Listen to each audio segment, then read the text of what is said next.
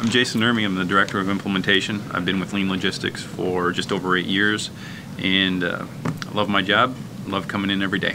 Tom Murphy with the implementation team, responsible for our international team as well as our partner programs.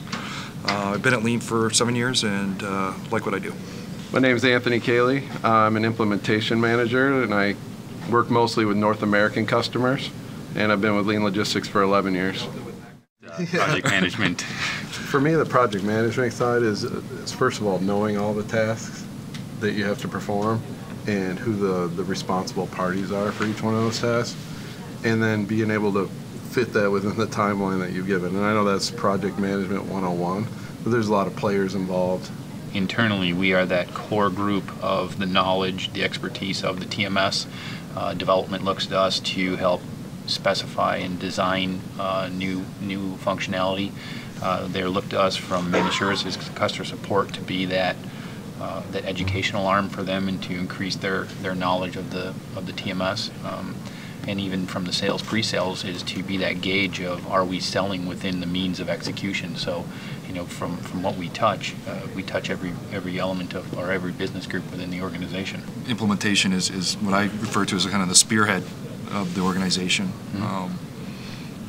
You know, we have a lot of responsibility of not only deploying the software, but providing a good reputation and a good perspective to our customers of our culture and our company and the value we bring. So when someone asks me what implementation means or the skill sets that we need, we look at 4 things, right? Mm-hmm. We look at customer-facing skill sets, project management skill, just general business acumen or business know-how, and then also technology and transportation. So the project management piece is you have to be very meticulous, make sure you're hitting your deadlines. There's a lot, like I said, there are a lot of tasks that have to be accomplished, and what we are as implementation managers, we have to manage those tasks and drive to make sure that they're completed by the right people and that they're done on time. So the one skill set that I see that is the value add that our team is able to bring is that customer-facing skill set, which isn't on time and on budget, but it's managing the relationship with the customer,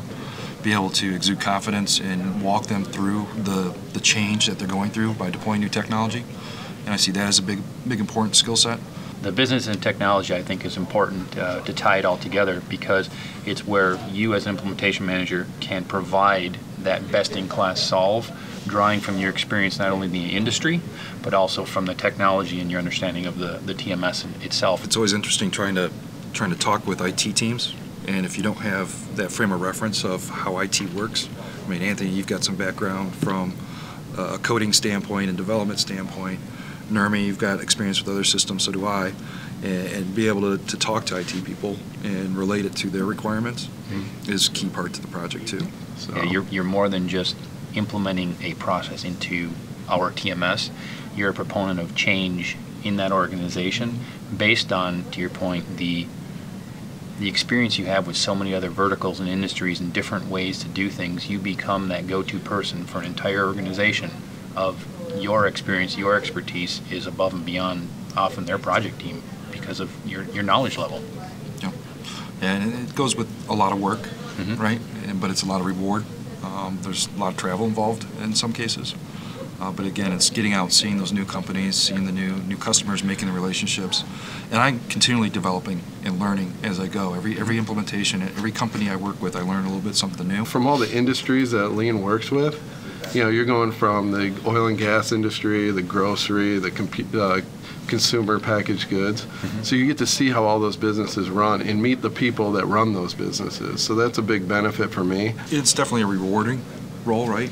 And that's something that I get out of the job, is the ability to walk through a process in, you know, a 14-week implementation, 16-week implementation with a customer, build that relationship with them, and really gain success by implementing change. And still, 5 years later, I'm still talking to the same contacts that were on my first implementation, because we did develop that rapport and we're able to change things in the company, and that's the kind of rock star feeling. Yeah, I think that's one of the biggest benefits of the position is the ability to meet a lot of people, and do a lot of different things. Yeah, and another thing that's huge for me is the problem solving side of things.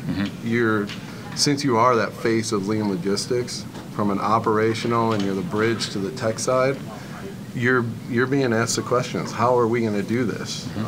We're running into this issue. You get to provide best practices. Right. So the problem solving side of things, every day you're being asked questions, and you have to figure out, given their unique business process, how it fits within our system, and then you'll be able to deliver that solution. And a lot of the times it's very rewarding because they're like, oh my gosh, we would have never thought of that. Definitely team environment. Being on the road or traveling and, as you said, having to go back and rely on someone back at the office, it definitely requires team and team building. And everybody that I've met that comes into the organization is that way as well. And everybody's more than willing to help out. When we bring on somebody new, everybody's offering, let me know if you have questions, helping them and training them and working with them, and that goes from top down. And that's big. That's big for any company. It's a place where you go where you're not feeling like you're at work. You're more when you're in the office and you're on those downtimes, you're hanging out with friends. Right. Yeah, we're a professional organization that doesn't require you to always be to the professional acumen, I guess, in the office. Yeah, we're results oriented, right? And I think everybody here gets the job done, and that's the expectation.